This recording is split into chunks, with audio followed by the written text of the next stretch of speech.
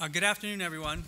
My name's Jim Ryan, and I'm the Dean of the Harvard Graduate School of Education, and I'm delighted to welcome you to our second master class of the year. If you haven't attended a master class before, let me explain the basic idea behind it and the way it works. Both are simple. The idea behind the series is to give us a chance to celebrate and examine some of the great teaching that's happening across this university.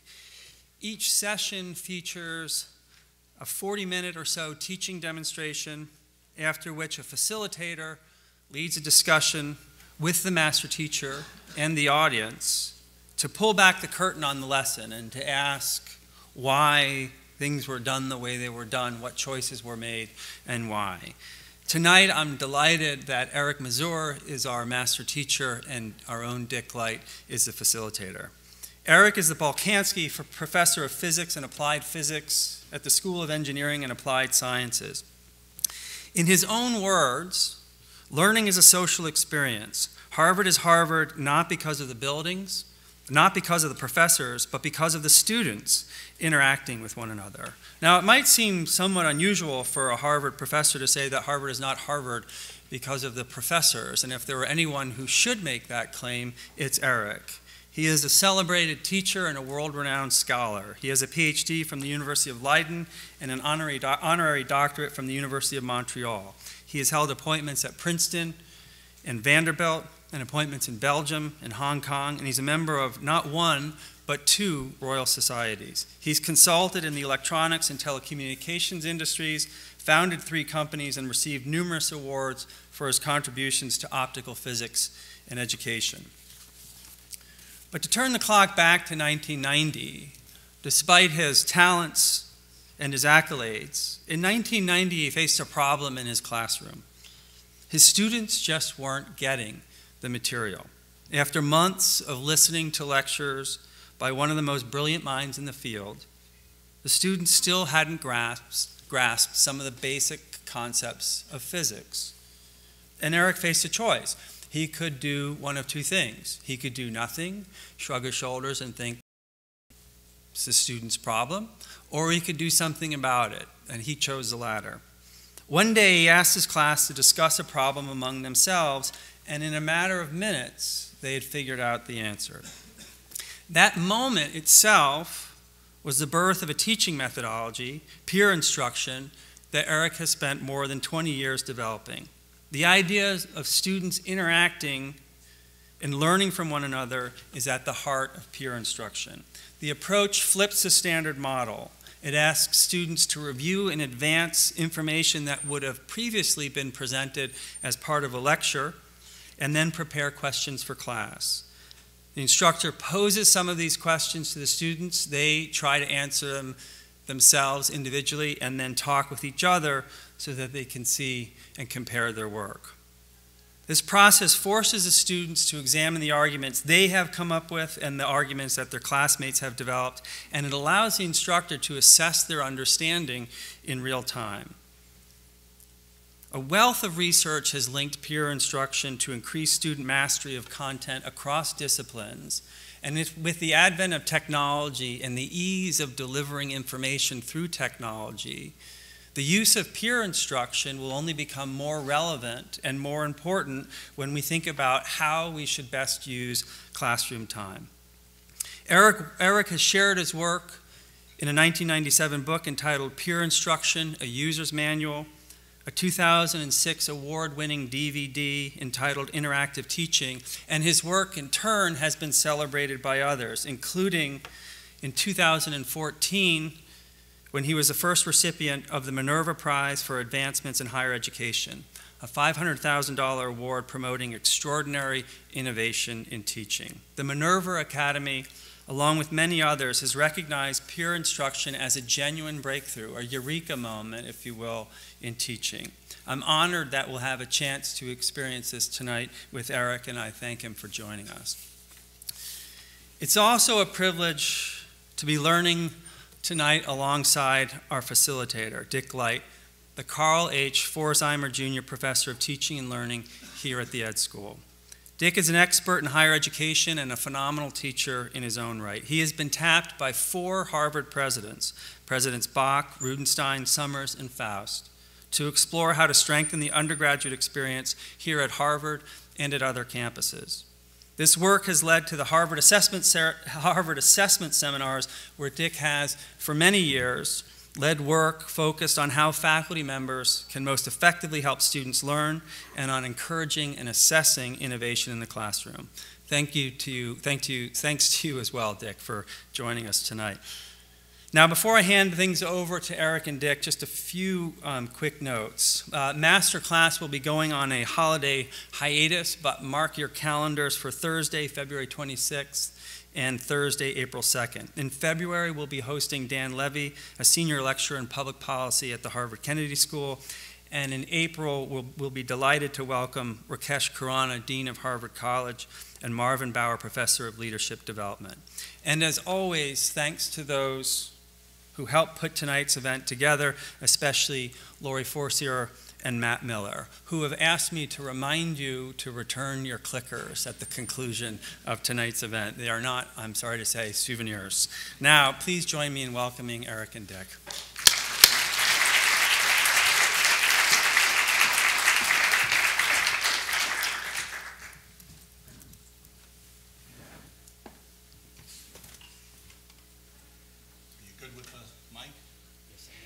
Can you hear?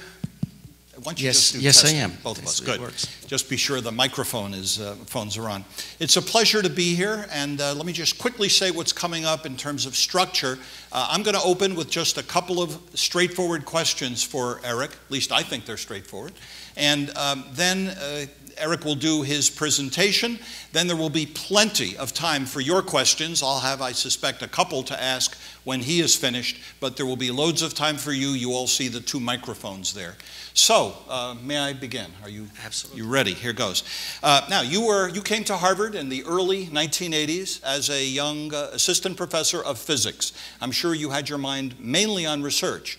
Clearly, you got very involved in teaching. That's what you're going to talk about today. How come? What happened? Well, I came actually as a postdoc in 1982.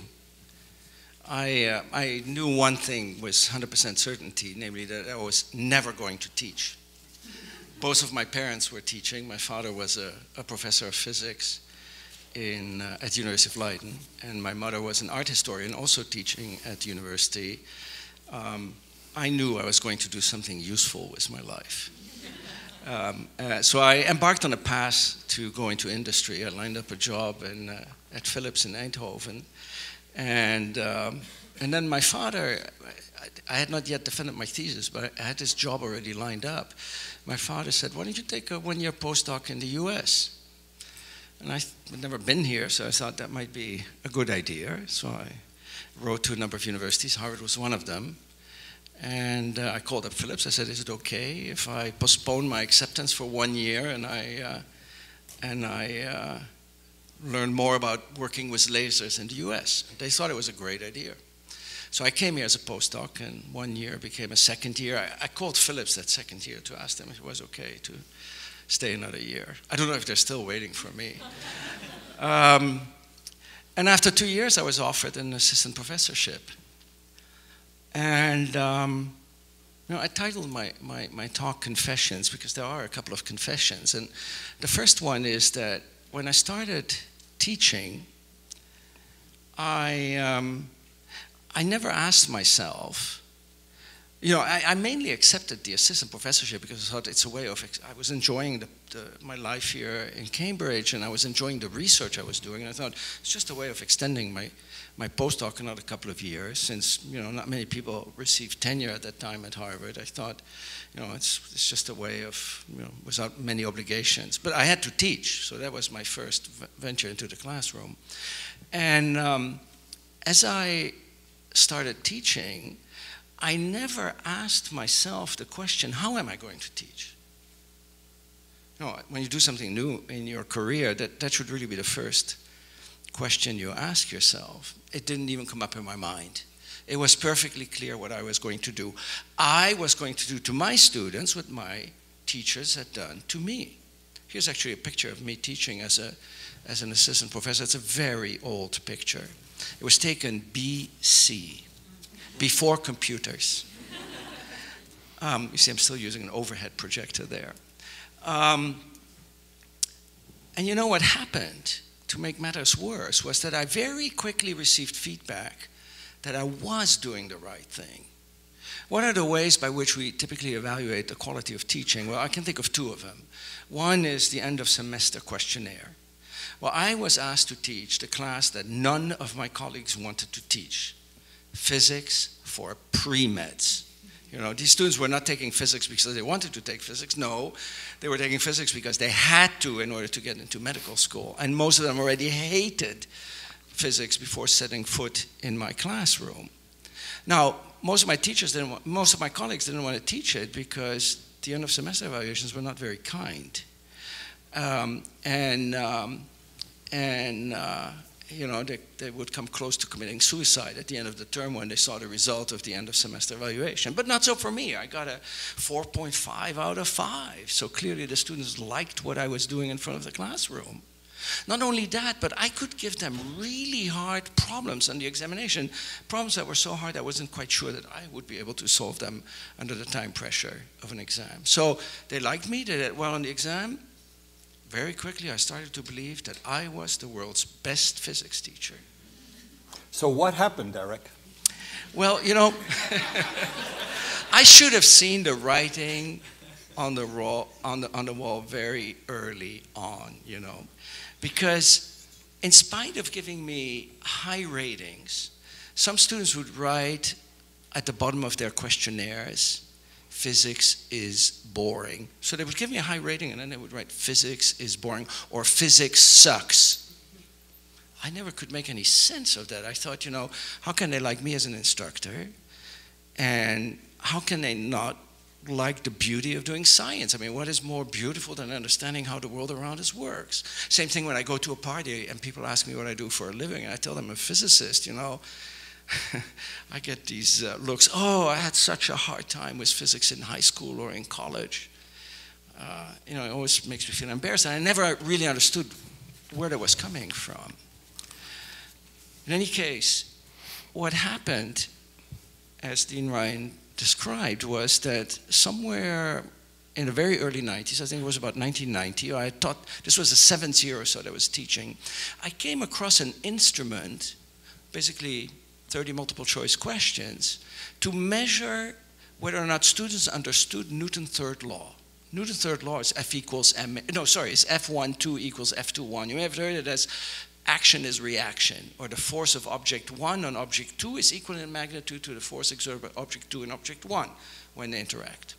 Well, it turns out that if you replace 1 by heavy truck and 2 by light car, students forget everything about Newton's third law. So on this instrument, for example, there's a question that asks, consider a heavy truck and a light car colliding head-on on the highway. Is the force exerted by the light car on the heavy truck larger than that of the heavy truck on the light car, smaller than, or are they equal? As I said, you know, according to Newton's third law, they're equal, but intuitively most students answer, and I thought only before they had taken physics, that the heavier object exerts a larger force on the lighter objects. Well, I read about the results that had been obtained with this instrument, and I thought, no way, not my students. But you know, I'm a scientist, so one of the things I've learned is not to rely on anecdotal evidence. So I thought, you know what, I'm going to show that in my class at Harvard, things are very different. So we were close to the end of the semester. We had done Newton's third law in the first week of the semester. And of course, it comes back over and over and over again. And I gave this quiz, as I called it, to my students. And within 5 minutes, I tumbled out of my ivory tower. One student raised her hand. I walked over to her, and she asked me, Professor Mazur, how should I answer this question? According to what you taught us, or according to the way I usually think about these things? I had no idea how to answer that question. And by the end of that quiz, I'd been dragged out of my ivory tower. And it was very clear that my student hadn't mastered even the most fundamental concept. So how did you, as a result of this, change your approach to teaching? Yes, so a little prelude to that, perhaps. Perhaps, at that point, I started to ask myself, what is going on, right? I mean, I could clearly not blame the students, right? Sometimes you think, well, the students are just, not smart enough, but, we have Harvard students here, so there was an argument that didn't hold up. The other problem could have been the teacher, but that was me. And I got high evaluation. I was the world's best physics teacher, so that couldn't be true either. So put yourself in my position. What would you have said? What is another option? Just out of curiosity. What? Come on. Somebody speak up. Put yourself in my position. You've given this test. Students do very poorly. You cannot really blame the students. The test, exactly. There had to be something wrong with this test. But then I did some testing of my own by basically comparing word-based questions with formula-based questions, and I found that the students could manipulate the equations without any difficulty, but the word questions they couldn't answer. They clearly had not understood the basic principles.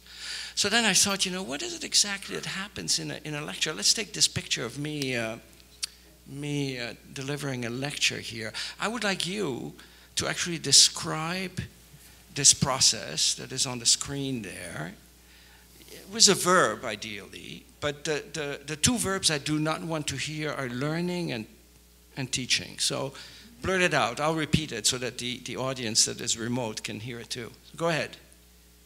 What's going on there on the screen? Sitting. Observing. Listening. Sleeping? These are my students. I had anticipated that you would say that. I don't know you. Maybe we'll talk after the talk. But I can't resist quoting the French writer Albert Camus, who once said, "Some people talk in their sleep. Lecturers talk while other people are sleeping." Okay. Anyway, look, they have their heads straight, so they're not sleeping. So let's hear some more words, because all of the words we've heard deal only with the students, but I'm there too. I'm definitely not sleeping in front of the class, nor am I observing. Demonstrating, but that's only me, not the students. Is there a way that we can capture the whole process? Thinking. We would hope so, but mimicking. Okay. Presenting, but that's me again. Can we capture both the students and me in the process? Communicating, but you see, when I think about communicating, I think about something going back and forth, like we're doing now, and in most classrooms that doesn't happen, right? I mean, broadcasting, very good. What is being broadcasted? Information. That's when I realized that in a lecture, you actually focus on the transfer of information, but education is so much more than just the transfer of information.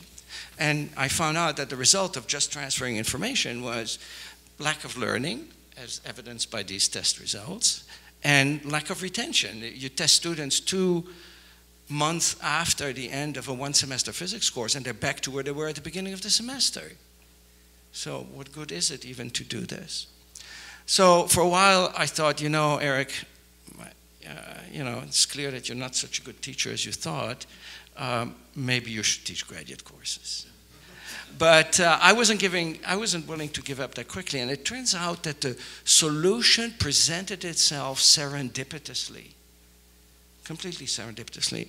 You see, I was shocked by these results of the FCI, but the students were just as shocked that they'd done poorly. And they had a midterm examination coming up, so they were worried. And they asked me for a special session where I would explain everything about every question. So I booked a room in a science center, the biggest classroom there. My class was 250 students then. And I went through every single question on this instrument, this force concept inventory as it is called. And when I got to this question of the heavy truck and the car, to me that was an easy question. I couldn't actually even understand how students answered it incorrectly. So I made a drawing of the car, of the truck. I drew the forces of gravity, the forces up from the road, and then the force of the truck on the car and the car on the truck. And I said, by Newton's third law, these two forces are equal. What more is there to explain about it? I turned around, because I'd been with my back to the students, and I could see at once from their faces that they were confused. So I said, is there a question? They were so confused they could not even articulate a question. I thought, this is serious. So, I thought maybe I should bring in more equations and formalism. Maybe they're confused by the fact that the truck is less affected by the collision than the car. So I thought I'm going to explain that with Newton's second law. So I erased the board, I started all over again, and after 8 minutes, the entire board was covered with equations and drawings. I gave the most brilliant explanation you could possibly imagine. At the end of 8 minutes, I turned around, my coat jacket covered in chalk dust, triumphantly thinking I'd nailed it, only to see that they looked even more confused. And they could still not articulate a question. I didn't know what to do. I had no idea what to do. And in a moment of despair, I knew that 50% had given the right answer. So in a moment of despair, I said to them, why don't you discuss it with each other? And something happened I had never seen in my classroom. Complete chaos broke out. They all started talking. They forgot about me in front of the class. I mean, I could have gone away. They would not even have noticed it. And in 2 minutes, they figured it out. I thought, how can this be? I, the expert, spent 10 minutes unsuccessfully explaining it to them, and in just 2 minutes, they figure it out. Imagine you have two students sitting next to each other, Mary and John. Mary has the right answer. John does not. On average, Mary is more likely to convince John than the other way around, simply by the force of logic. But here's the key point. Mary is more likely to convince John than Professor Mazur in front of the class. Why? Because she has only recently learned it. She still knows what the difficulties are that a beginning learner has. Whereas Professor Mazur learned it such a long time ago. To him, it's so trivial that he cannot remember what the difficulties are. You cannot even, imagine what the difficulties are that a beginning learner has. We forget how we learned. Things become second nature. So I went, wow, that's amazing. And I should really do this in my classroom. So the next year, I decided to basically change my approach radically. Because it's not the transfer of information that's the key. What is really the key is making sense of that information. Right? Think about your own classes. Where did the aha moments occur? Where did things click and come into place? Was it while you were sitting in a room like this one, listening to your instructor speak? Probably not. Probably it was when you're doing homework or reviewing your notes that you went, oh, now I figured it out. So I like to think of education as a two-step process. The first one is information transfer, right? No information transfer, no education. We need that. But we live in the information age, so it's not necessary to do that the way they had to do it in the Middle Ages, before Gutenberg invented the printing press, by just reading the book and have everybody in the audience be scribes. But that's not enough. We need that second step, making sense of the information. In the traditional approach to teaching, step one takes place in class, and step two is left to the students on their own outside of class. And I think if you think about it, it's step two that's the hardest part. So we should really have the teacher present during that step two. I didn't call it the flipped classroom. I didn't come up with that term, but I said we should really invert this sequence. And instead of doing one in the class and two at home, we should focus on that second step. So I basically said, okay, the students are going to be responsible for the information transfer outside of the class, so that in class I can do more meaningful things. Now, with the flipped class movement that has started in the past 10 years, there's been a lot of discussion of the out-of-class component. To me, that's not the important thing. To me, that's the trivial part, the information transfer. So the question I'd like to address here is, what do you do in the class if the students are responsible for the information transfer outside of the class?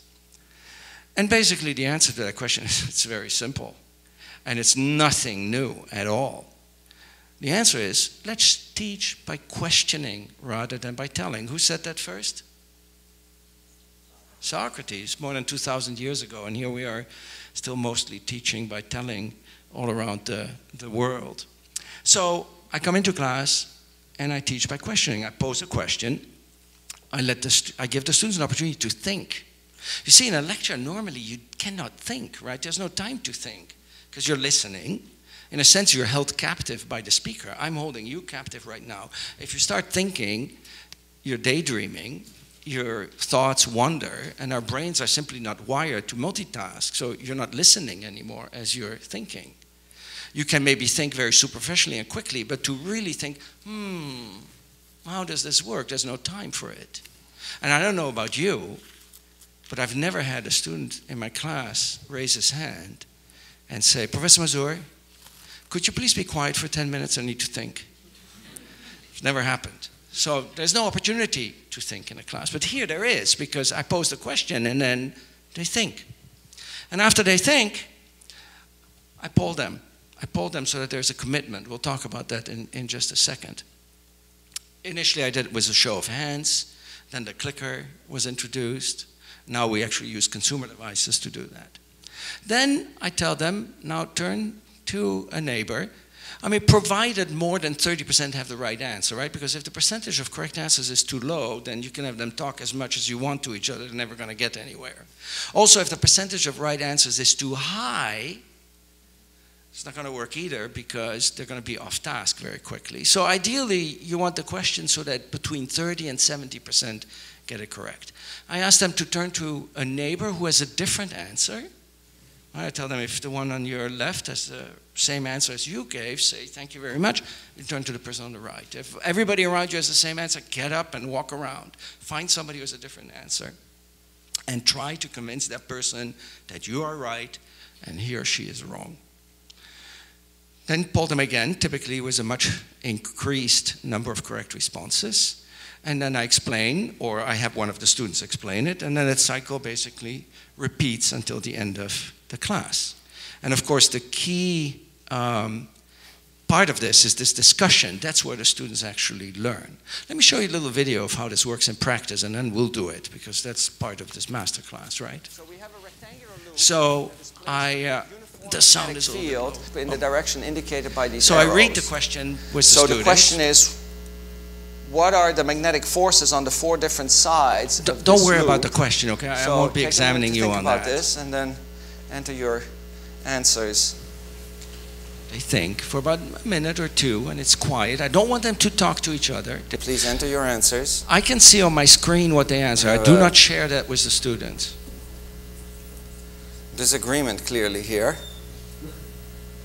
So turn to your neighbor and see if you can convince one another of the correct choice. Right. It goes out of the page and on the top it goes in, so they cancel each other out. There is a torque. There is a torque. How do you know that? I said torque. What did you say? But how could it be a torque? Notice the aha moment there? Oh. That's Initially, probably one we of had the sort most of an even rewarding split. things, these aha moments in the classroom. And now we have an absolutely overwhelming majority for choice number 2. The bottom And of this that loop is second moved distribution, I towards you, do the show top that to is them, pushed so they away. see the What is second that? distribution. So what's going on here? One is, it's active learning, not passive. It's impossible to sleep through my classes because every few minutes your neighbor will start talking to you. The second thing, it's a two-way flow of information, right? It's not only from me to the students, there's information coming back. And if they don't understand it, I see it then and there when I can still do something about it. I don't have to wait till the exam or any type of assessment. the last thing is that it's continuous formative assessment. Right? The students continuously get to test out their own knowledge without any penalty. And people have shown, you know, and I'm sure most of you know this, about that formative assessment is so incredibly important. Much more important, actually, than summative assessment. Lastly, it sort of personalizes the instruction, right? Because student A can address student B's problem, but student C can address student D's problem, and the two problems don't have to be the same. So even if you have a class of 250, it personalizes the instruction. Do you want to try it? Really? Okay. Did you all read about, I had a handout on thermal expansion? No? I'm just kidding. I'm just kidding. But you know what that means? That means that I will have to lecture you about thermal expansion. And actually, I'm really happy because I don't get to lecture very often in my own classes. So thermal expansion. Oh, by the way, before we do that, we need to briefly talk about these clickers. They're on. You don't have to turn them on. And you just press the button that corresponds to the choice you want to make. So if you think the answer is 4, you press 4. And if you change your mind, you press whatever other button. You can always change your mind. That doesn't mean you get to vote twice. If you vote 4 first and then 5, the 5 erases the 4. Okay? Each clicker gets only one voice. And you can see, as you push a button, you can see the little display displaying that number. That means that my computer has registered what you have voted. This is what I see. I have this tiny little window here that floats that, 18 of you have already been playing with your clickers. Very good. You can see the number of people. Why don't you all go and click away, okay? Now you can see that the number goes up here. 30, 33, we have many more. So everybody, why don't you just, nothing is going to happen, you know, and there's no credit for it. It won't affect your salary or anything, don't worry. At any point, I can click on this little thing and see the distribution of answers. A lot of you like button number 5, apparently. Why don't you all press 1 now? Go ahead, press 1. Oh, I love it when my audiences follow my instruction. And you see that instantaneously the distribution changes. As soon as I hit this stop button here, it freezes. So now if you push a button, you see on the little window a circle with a line. You can no longer wait. Polling is closed. Now, there are a number of people who are remotely connected, and if you're remotely connected, you can go with any consumer device to rwpoll.com and then enter the session ID number Mazur, and then you should actually see a display that looks very much like a clicker. So let's see, now not click here. Let's actually see if there are people who are remotely participating. So let's start a new poll. So at this point, I would like the people who are remotely connected to just enter a random answer. I'll do the same thing here just to make sure that it works. Okay. 3. Okay. It might take a little bit of time for people to get on. Okay. There you go. There they go. So these are the people who are not here in the room, but who are connected remotely. Okay. Good.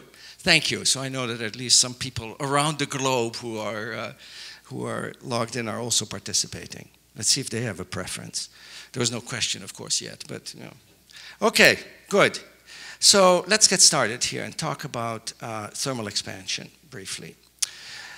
Thermal expansion is a phenomenon that's very important in engineering and in science in general. Thermal expansion means, and we're going to only talk about hard solids like steel or metals or wood or stone, not soft things, only hard things.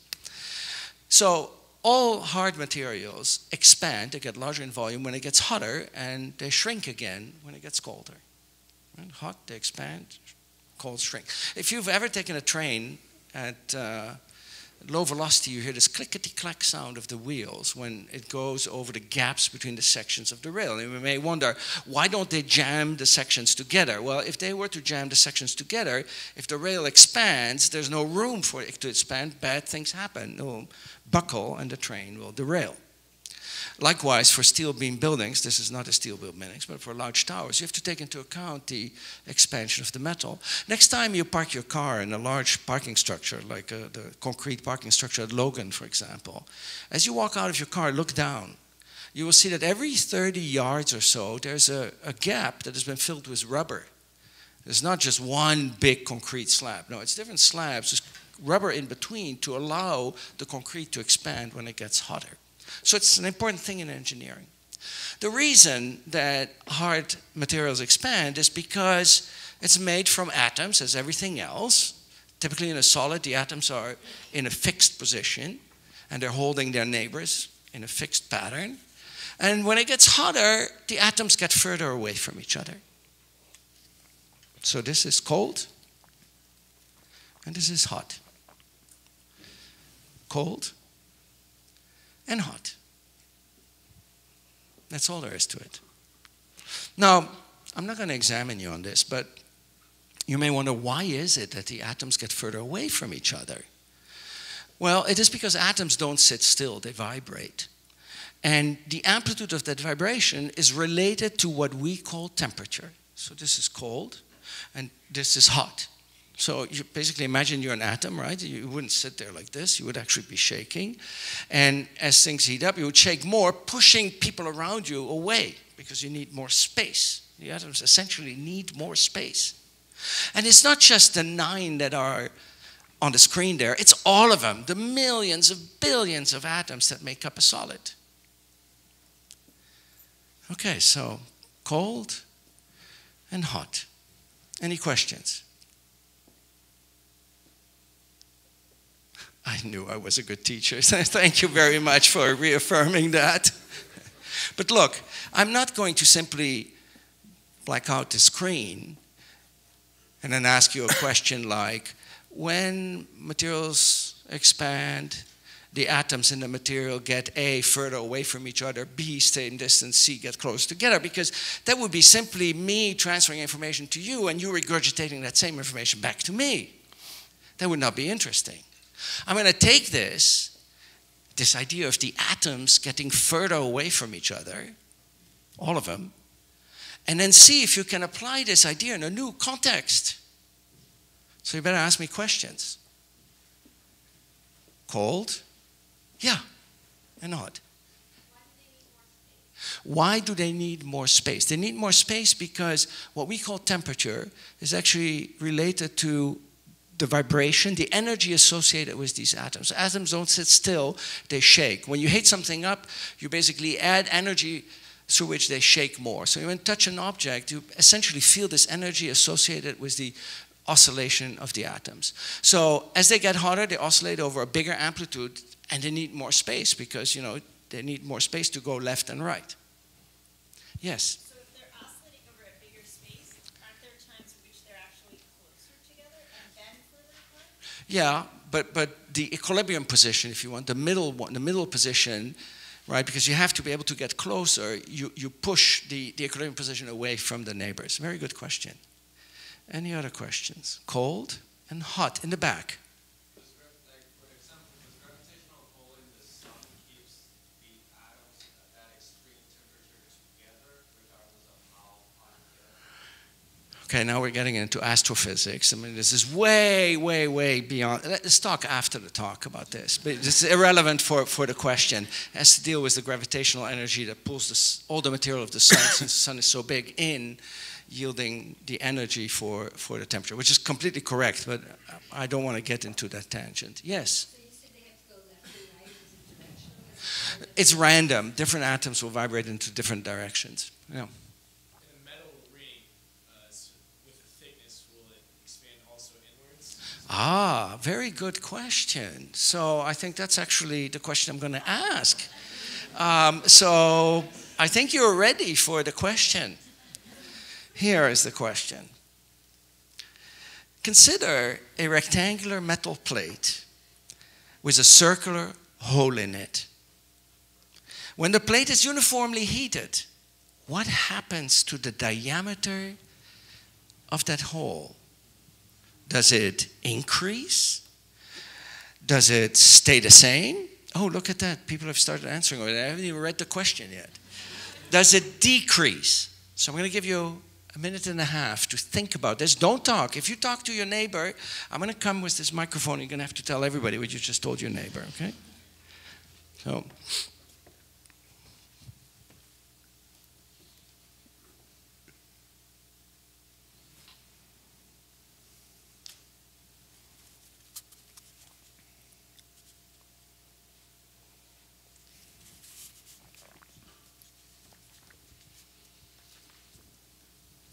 and if you've already voted, if you're among the 25 smart people who already made up their minds, ask yourself, how am I going to convince somebody else that I am right and he or she is wrong? So think about how you would articulate your reasoning.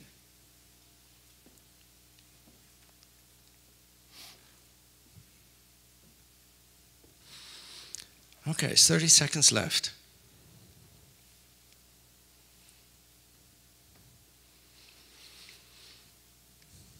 15. So by now, if you have no idea, you're still hesitating between two, make it a game, okay? As I said, nothing depends on the answer you give. You're not going to get credit for it, nor will you get any penalty for getting it wrong. So, plus it's anonymous, so just enter an answer, make a choice, and once you've made a choice, I want you to find a neighbor around you who has a different answer. You can walk around if you want, it's fine.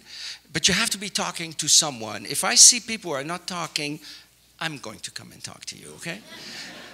So go ahead. Try to convince one another that you're right and the other person is wrong.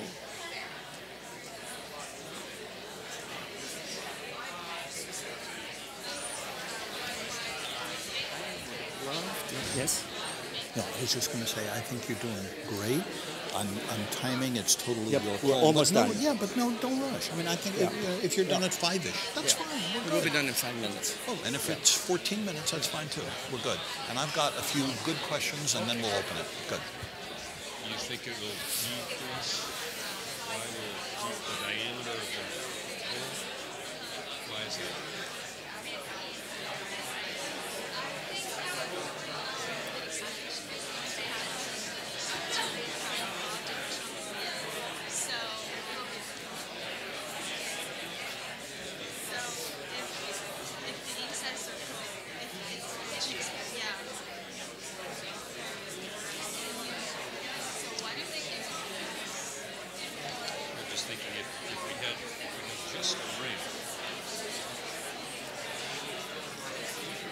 Just a ring, with a rectangle, what happens over there? Just a ring.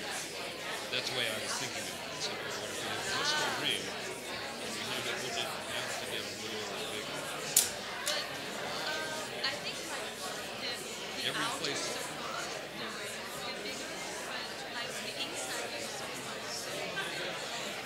But think of his example, where every atom needs more room.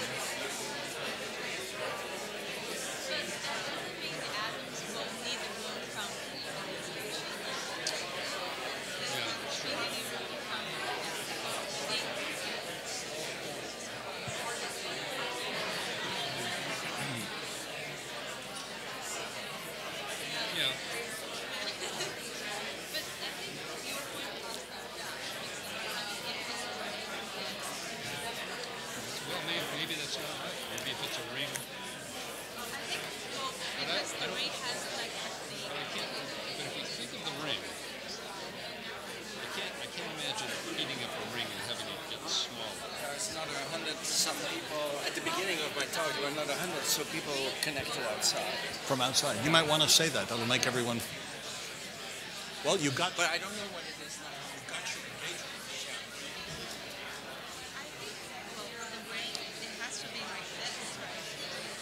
Yes, has to be a disc. Yeah. Right, so even though it looks like the ring gets bigger, but maybe the inside, like this circle gets smaller.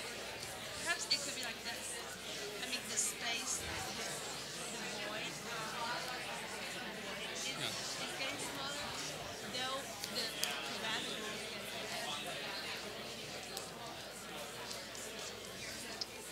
Now look at that. You all got fired up. Okay, I'm sure that by now many of you, hello, it's okay. There are still people sitting. It's okay. Everybody's gesticulating like this and like that. I'm sure that by now many of you have forgotten that I am not here to talk about thermal expansion. I'm here to talk about education. The answer to this question doesn't even matter because you already made my point how, engaging it is compared to a standard lecture. But I'm sure many of you would like to know what the answer is. Now, before I'm going to tell you the answer, let's analyze what happened here. I asked you a question, and then after I'd asked you the question, you had to make a commitment by pushing that button. And after you made a commitment, I asked you to turn to a neighbor, and you had to externalize that answer. You had to, go to somebody else and say, this is what I answered. And something interesting happened. Even though I remained on the stage here, I could see it from a distance. All of a sudden, you moved away from the answer to the reasoning. It was no longer just about the answer. I chose, because blah, blah, blah, blah, blah. In a sense, it brings the reasoning back into the classroom. It's not about the answer. In fact, later in life, when we're solving problems, it's never about the outcome. When you solve a problem, you usually know what the desired outcome is. It's how you get there that is important. This is a way of bringing that back into the classroom. It's not the answer that's important. It's the reasoning that's important. But most of all, you became emotionally invested in the learning process. If I were to tell you, or if Dick were now to interrupt me and say, Eric, this is all the time I'm going to give you, and I walk away, you would come running after me asking what the answer is. So, Eric, what's the answer? Well, before I can tell you the answer, you need to vote a second time. So please enter what you currently believe to be the correct answer. Even if you've not changed your mind, you have to vote again. So, right, let's say you chose 4, which is not an answer, and you still think it's 4, you press 4 again. I need everybody to vote a second time. Okay, well, Dick, I got some bad news. What's the bad news, Eric? The bad news is that only 20% of you got it right the first time. In a sense, you made the point that I wanted to make.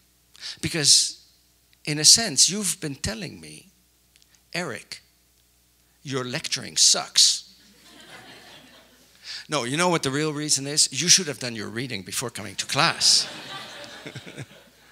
Anyway, when they're 20% correct, then the method doesn't work that well, right? Because that means that only 1 of every 5, and the groups are smaller than 5, has the correct answer. So it tends to go the wrong way when it's less than 50%. So what is the right answer? Look at that. Look at everybody. There's not a single person tweeting or texting or what. Everybody's looking at me. The right answer is, can I get a drum roll here? The right answer is number 1. Look at that, everybody. Now, let's see. Let's quickly have a look at the distribution. I'm very worried here. Oh, well, look at that. That's pretty amazing. Even though initially, 18% got it right. It went up. The right answer went up at the expense of the other 2 answers. So it went in the right direction, but because there were so few of you, next time do your reading before you come to class, okay? Now, again, I'm sure that by now many of you have forgotten that I'm here to talk about teaching. But I don't want you to lie in bed tonight at 2 a.m. thinking, why is the hole getting larger? Well, imagine you have a jar of jam in the refrigerator. You take it out of the refrigerator. You can't open the cover. It's a glass jar, glass doesn't expand that much, metal lid, which is basically a ring with a plate, and you can't open it. What do? You run it under hot water. The ring expands, the hole gets larger. You said, well, that's a jar. I mean, you asked about a metal plate. Okay. Imagine we take a metal plate, no hole in it. There's no hole. We draw a circle on it. Now we put this plate in the oven. We turn up the temperature, and the plate expands. What happens to the diameter of the circle that we've drawn? It gets bigger too. Everything gets bigger, so the circle has to get bigger too. You said, that's unfair. There's no hole in the plate. If there was a hole, then the atoms would expand into the hole. Well, let me show you what's wrong with that. Imagine we go all outside in the grass behind this room, and we form a big circle holding hands. We are the atoms at the edge of the hole. Now we step in towards the center of the hole. What just happened to the distance between us? It got smaller. It can't get smaller because our neighbor and ourselves too are just shaking more. The only way to make the distance between us bigger would be to remove a few of us, but atoms don't disappear like that, or to make the circle bigger. You won't forget this. Okay, so very quickly, what I was able to show right in the first year that I used this is that I was able to double the learning gains. In fact, they tripled once I got better questions to ask in class, and also much longer retention. I've never looked back. Great. Should I do my questions here?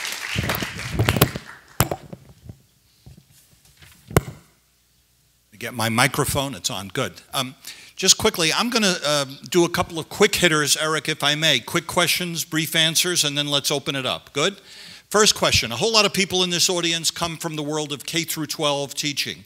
You, most of your work, I think, has been focused on undergraduates. You come to work every day at Harvard, so understandably Harvard undergraduates. Question, do you know of, do you have any feeling for it, do you have any evidence about K through 12 learning using this technique?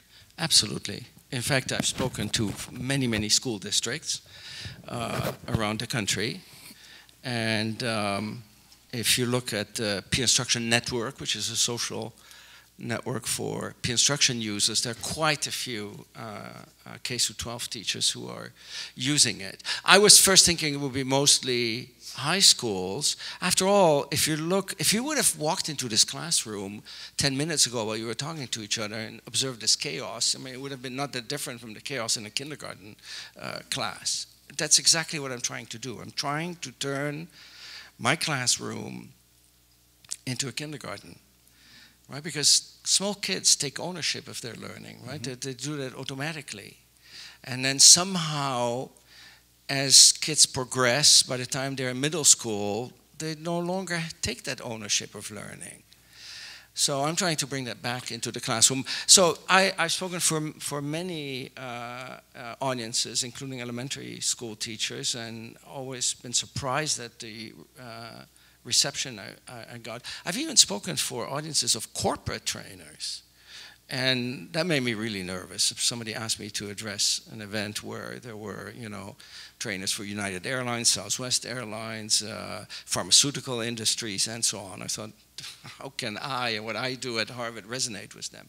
But they were incredibly excited, which made me realize that learning is learning is learning. It doesn't matter what the context is. When you're teaching purser or flight attendants at an airline, it's, they need to think on their feet. If there's an emergency, the emergency is likely to be different from the emergencies that are discussed in their manuals. They need to think on their feet and take decisions. It's not about memorizing what happens in this event and what happens in that event. You need to think, regardless of the environment. So this really works all across the educational spectrum. Next question. You used examples from physics. That's your field, entirely understandable. Do you have any inkling whether this might work well in other disciplines? History, sociology, whatever it is. Absolutely, Dick. In fact, if you would have asked this question 7 or 8 years ago, I would have thought, I don't know. I mean, You know, in physics, you have right and wrong answers, but in sociology, history, art history, you name it, you don't. But still, you're thinking. You might not have right and wrong answers, but you still have critical thinking. Let's say you teach art history. Well, I mean, and you're discussing Renaissance art in Italy. Botticelli, the Birth of Venus. Botticelli is long dead. We cannot drag him out of his grave to ask him, why did you paint that little detail on the painting? As an art historian, you could just project the Birth of Venus and then present the different theories about why Botticelli painted certain details. And then have the students take notes. Why not make the students think like an art historian and ask for their opinion and have them commit to it and then argue to each other and then vote again?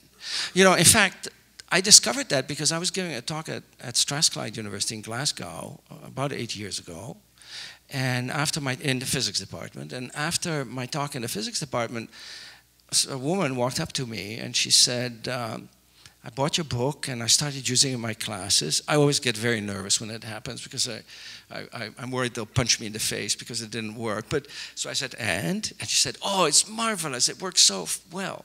So I asked her, what do you teach? Expecting her to be a physicist. French drama. I said, French drama? I could not imagine how you could use it, but I already gave you the reason. In any environment where there's an interpretation or a mental model, as in physics, this method lends itself perfectly, as long as it's not rote memorization. And I think none of us really want to teach rote memorization. This is good. I've just one more question and we'll open it up. I read some things you've written and I noticed a magic sentence, because I actually teach about assessment in my classes. You wrote, assessment is the silent killer of learning. Do I have that roughly right? Totally right. Totally right. Good. My question is, in all seriousness, how do you know what your students are learning? That's a good question. I was wondering why you're. I was thinking you might ask me why I used that phrase. Okay. So that's a good question, and you have to assess in a meaningful way. In fact, in the last few years, I've started to really focus on assessment. I realized that I'd been spending my entire career changing the approach in the classroom, but my students' study behavior was still completely driven by the assessment. Students study to pass the test. They don't study to learn. That was rubbed in my face, actually, a few years ago. I was boarding a flight in New York to go to Buenos Aires. And I sat down in my seat, and next to me was a young woman who had just graduated from the University of Chicago, and we started talking. And she told me that she was working for a cloud-based education company. Well, I just started learning catalytics, which is a cloud-based education company. So I thought I better find out what she does. Turns out her company was making flashcards for smartphones. I almost rolled my eyes because I don't place a high value on memorization. You know, so you get a question and you press a button and it gives you the answer. Now, just a week before, I'd attended a talk at the Hilt Symposium by Reddy Rödinger, who is a psychologist at Washington University who studies memory, and he studies retention from studying with flashcard. And in a paper that he wrote in 2010, which was quoted widely, including the New York Times and Science magazine, he showed that if you have students study with flashcards and then you test them a few days after, they still memorize a lot of information, but they still remember a lot of information. But if you test them a week later, they only remember 35%. And if you test them 2 weeks later, you can't even measure anything, meaningful.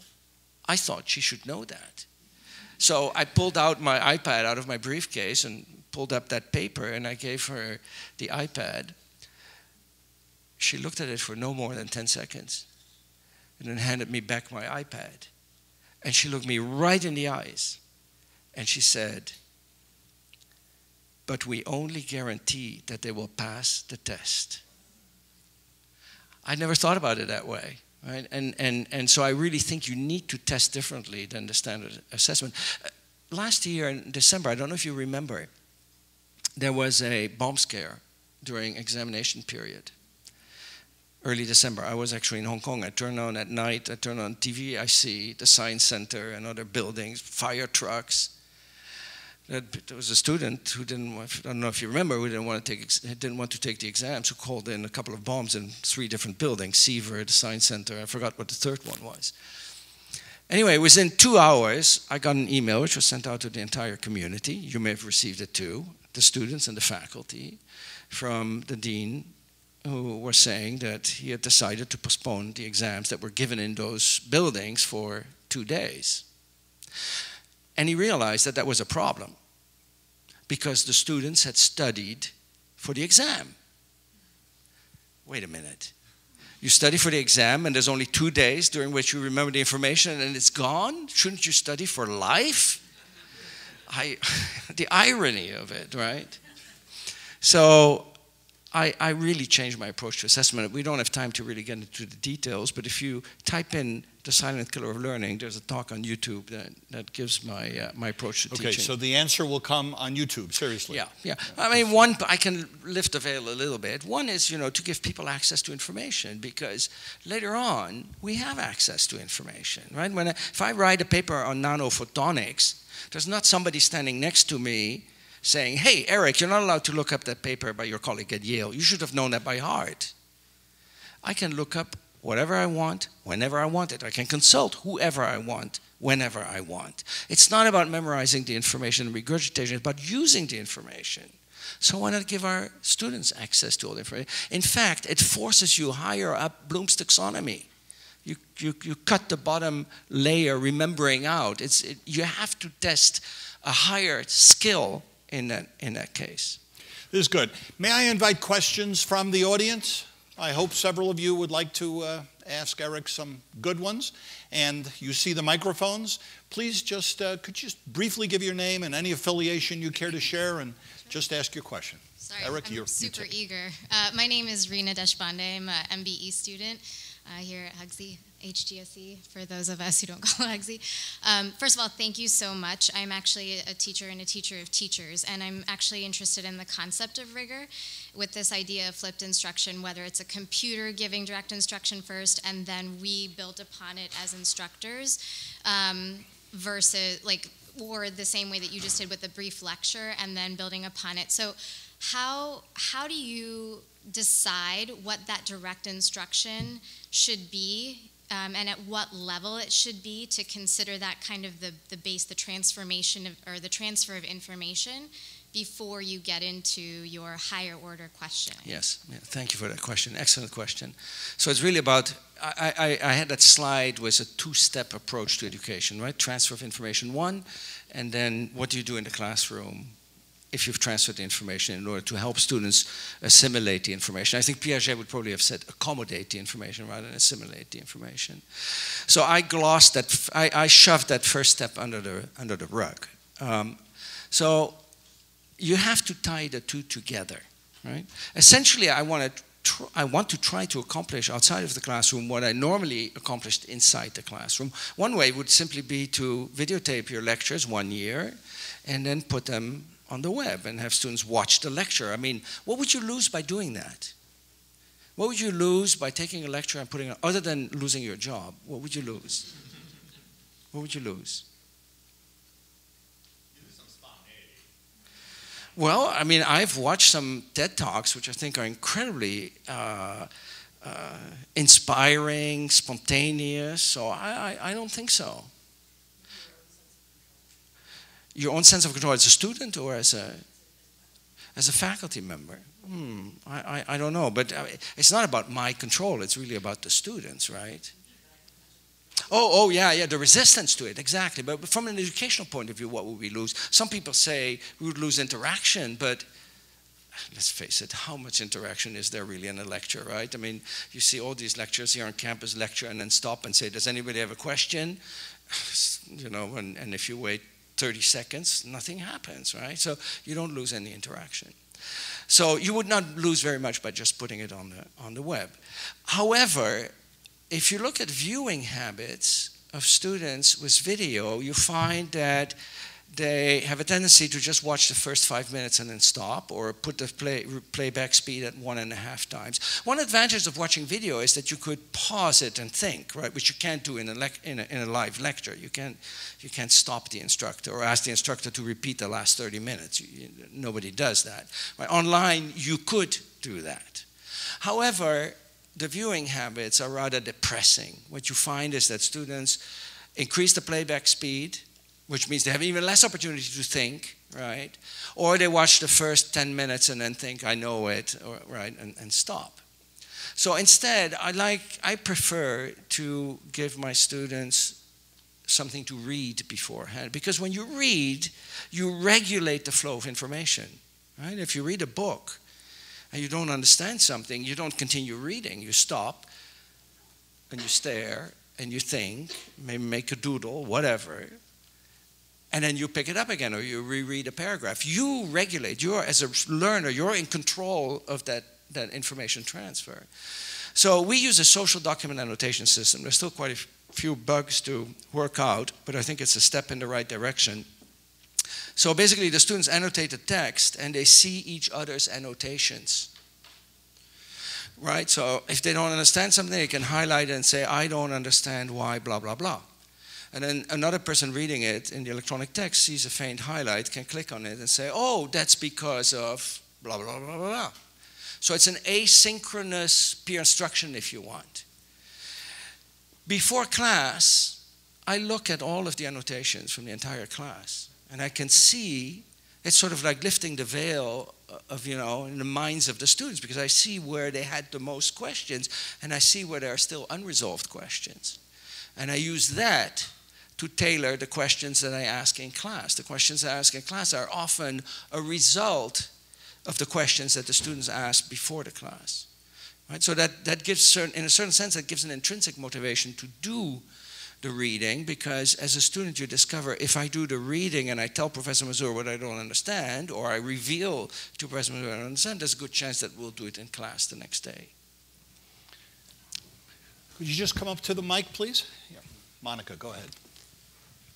Hi, thanks for being here. I'm Monica Higgins. I'm the faculty here, and I started teaching and learning by the case method over at Harvard Business School, where I started the faculty in '95. And so the way that we were taught is, I'm just very curious about this two-step process. So it sounds as though there's some theory or something that students read, and then there's the assimilation, kind of 1-2, and you might take that out of the classroom and put the assimilation piece in.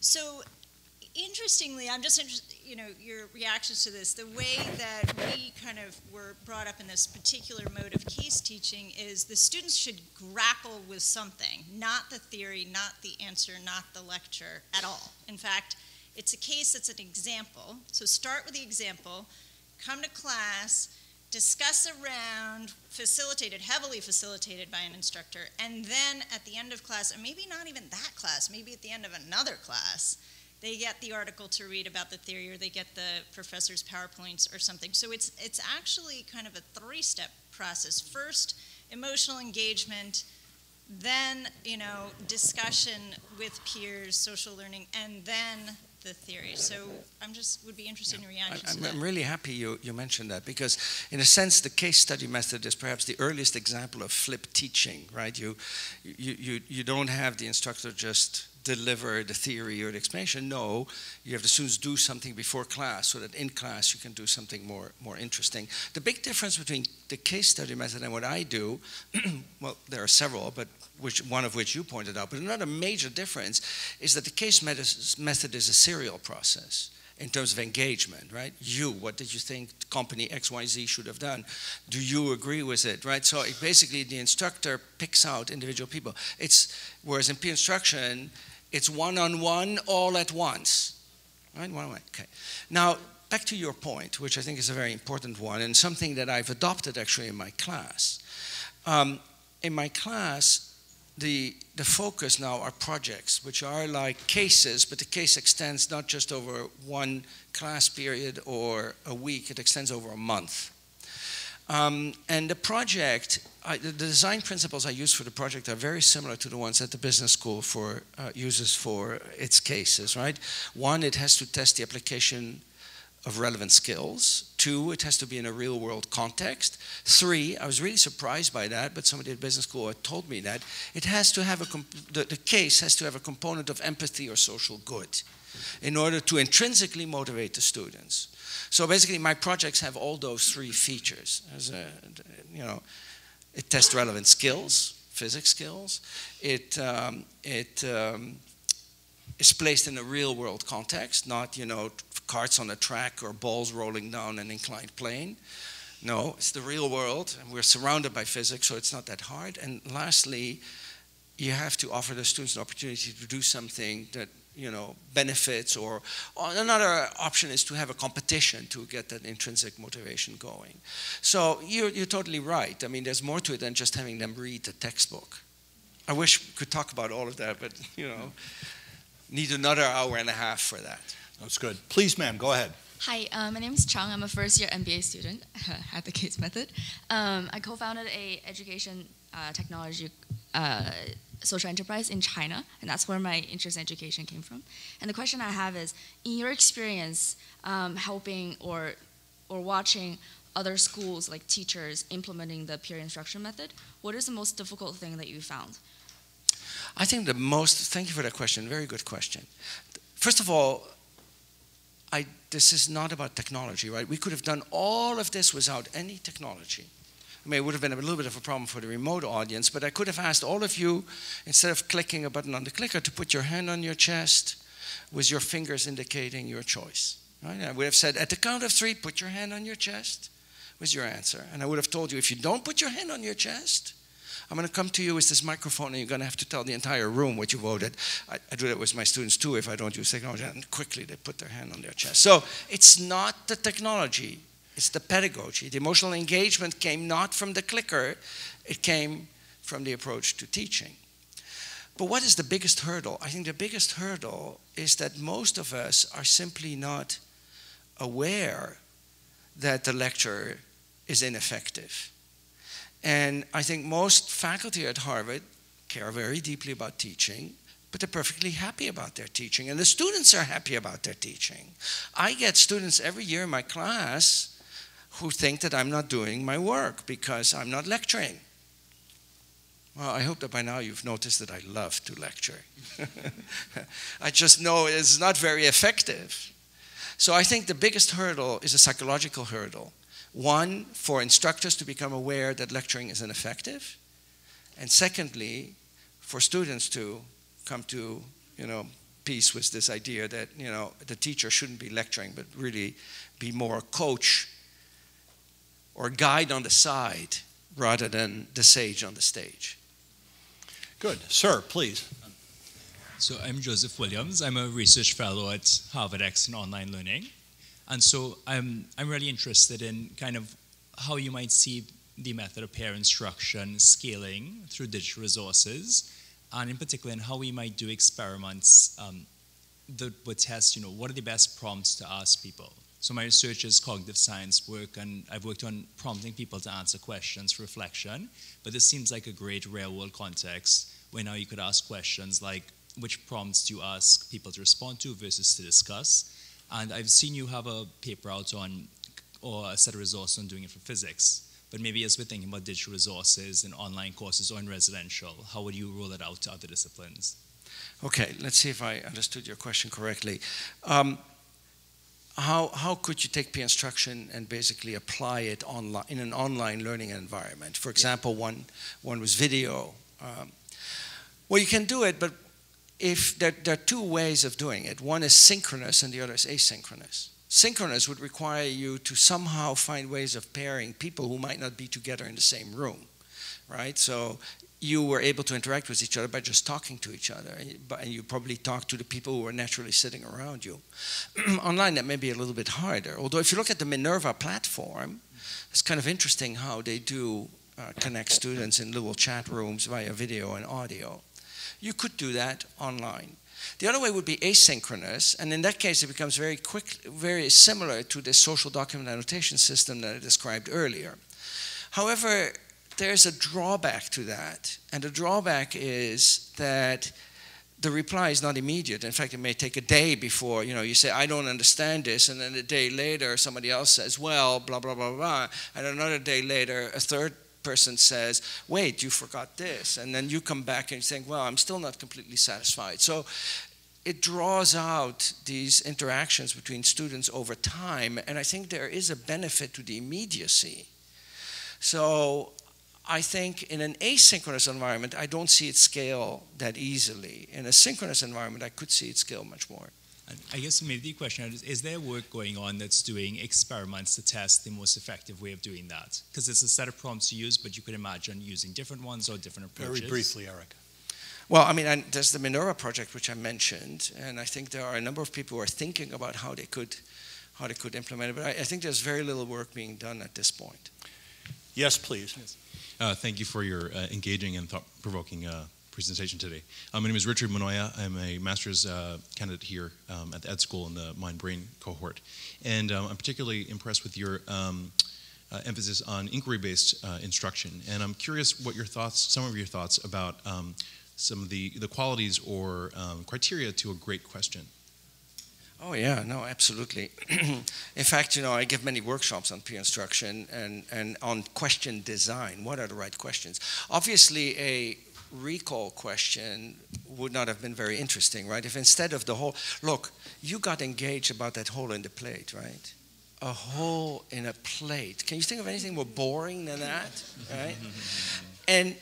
And you got engaged not because of the subject, because if I just lectured on it, you'd be falling asleep, right? So I took something that normally would put people to sleep and make it interesting.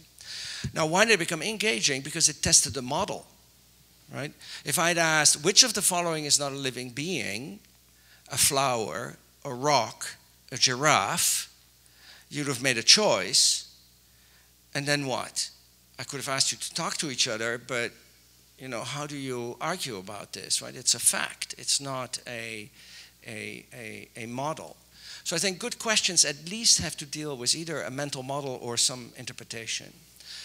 And what I do when I train people to design good questions is that I first give them a series of questions, actually on the Pythagorean theorem, because I never know from what disciplines the people who take my workshop come. And these questions range from recall to very abstract applications of the Pythagorean theorem. And I tell people, now score these questions according to Bloom's taxonomy. How high, what kind of skill is needed in order to answer that question? And then very quickly you see that questions have a broad range, right? If I have, which of the following is the Pythagorean theorem? A plus B equals C. X squared plus Y squared equals Z squared. X over, and then some other equations or even non-equations, that would be just recall. But if I say, Joshua is running diagonally across a soccer field, what distance did he run? Now you need to recognize that that has to do with the Pythagorean theorem, and you're applying this in a context that's probably different from what you've learned. So you're at least halfway up Bloom's taxonomy. So basically asking yourself, where you score on Bloom's taxonomy is a pretty good guide of what kind of discussion you're going to get inside the classroom. This is good. Now, that's a reminder to everyone to catch up on Bloom's taxonomy if you don't happen to remember it. Two final questions, brief answers, please. Hi, my name's Marshall. I work at Harvard X. Thank you very much for your talk. It was really informative. I'm just wondering if you could suggest an empirical method to determine an absolute minimum amount of content to teach students, because I do think one of the implications of your work is that we shouldn't emphasize content as much as concepts, and I'd like to find a way to balance that in terms of what is presented to students. Okay, I would have phrased your question a little bit differently. I would have said probably, well, first of all, how much content I cover is irrelevant. What is really much more important is how much content the students master, right? Take my lectures, I covered all the content, they learned nothing, right? So it's not about the quantity of content covered by the instruction, it's about the content uncovered by the students. But actually, I would say it's not the content that really matters, it's the skills. I mean, I'm teaching physics to people who are going to go on in different fields. I don't know what physics they'll ever need, right? They may become pre-meds, they may become engineers, they may become electrical engineers, whatever. I don't know. They may even get jobs that don't even exist today. 20 years ago, if somebody would have said, I need a web programmer, I would have had no clue what that person was talking about, right? We're training students for jobs that we don't know. So it's not the content, it's the skills, it's what people can do. And if you look at myself, I'm working in nanophotonics. When I did my graduate work, there was no nanophotonics. When I did my postdoc work, there was no nanophotonics. Everything that I need to know now, I taught myself afterwards. So it's not the content, it's the skills that matter. A good book to read is Understanding by Design by Grant Wiggins, which really makes you think about the outcome rather than the input, the output rather than the input, right? The input is the content, the output are the skills. We should really think about the skills, not the content. It's great. Final question, please. I'm Erin Walzewski. I'm an attorney, and I teach the lawyers at my law firm how to be lawyers. And starting in the spring, I'll be teaching at Harvard Law School. So I have a two-part question, but I promise both are very short. Once you switched over to this method, is it 100% of your classroom time that you use with this technique? And second, you mentioned that 30 to 70% of people getting it right the first time is really the sweet spot. How do you find, or what's your process for developing questions that fall within that range? Okay, so when I teach in a space like this, yes, 100% of the time is basically by teaching by questioning.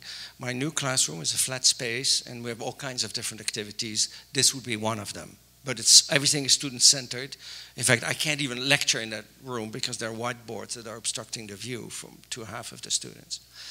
Question efficacy should be somewhere between 30 and 70%. Initially, of course, you never know where you're going to be, so it's something that knowledge that you develop over time. However, research done at the University of Colorado, not by my own group, but the University of Colorado, has shown that even if you have some questions outside of that range, it still primes the pump. It gets students to think.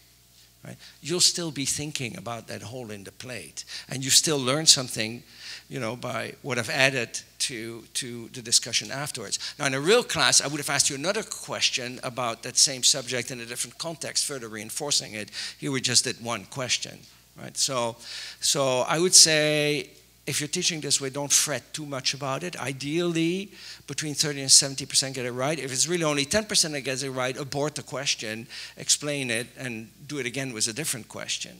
If 100% gets it right the first time, don't have them talk to each other because they're quickly going to get off task, and ask a harder question. So typically, I walk into the classroom with a stack of questions and then see how it goes. Erica, thank you. A closing question, and then we will wrap up. Kind of think of this maybe as a sort of a benediction.